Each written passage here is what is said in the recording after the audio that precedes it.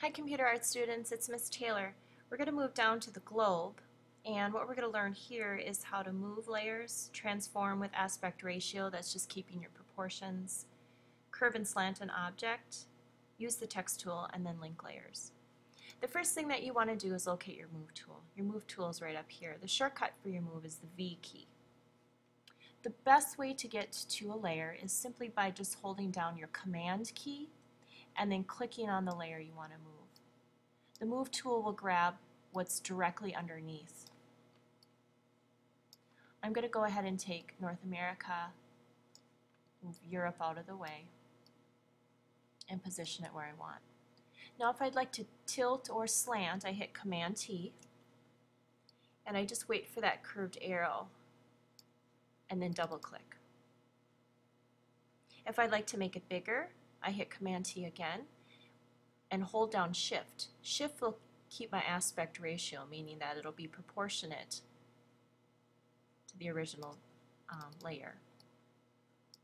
If I don't hit Shift, this is what will happen.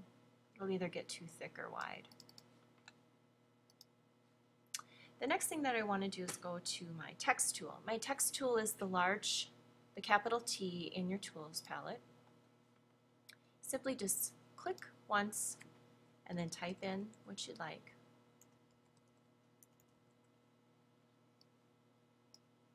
To change color, you can highlight. Click on this little box here and find a color that works best for you. This color slider will bring you to the color family.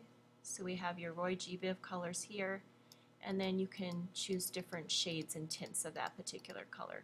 You can also bring your cursor outside. You get an eyedropper, and whatever you tap on, it'll change to that color. If you're interested in viewing the different texts available, you can highlight your text here, highlight this in your option bar up here, and then use your arrow keys to scroll through the different font styles. And then simply just click on any other button in your tool bar to get off the text layer.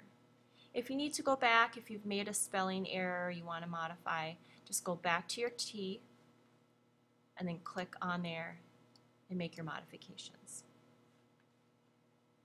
Now we're going to go ahead and link layers in order to bring them into our main poster. So I'm going to go ahead and rip this off so I have two separate documents that I can see. And then I'm going to link all the layers that I want to bring over.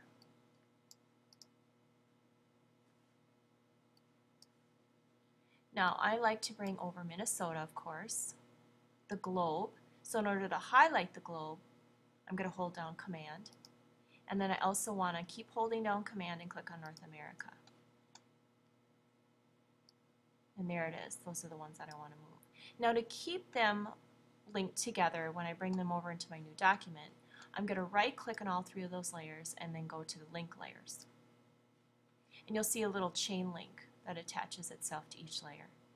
And then at this point I can go ahead and move it. I'm holding my mouse clicker down and then releasing. It's a little too big, so let's hit Command T, hold down Shift at the corner, and just bring it down in size a little bit. That should do it. That's your lesson on the globe, and we'll see you next time. Bye!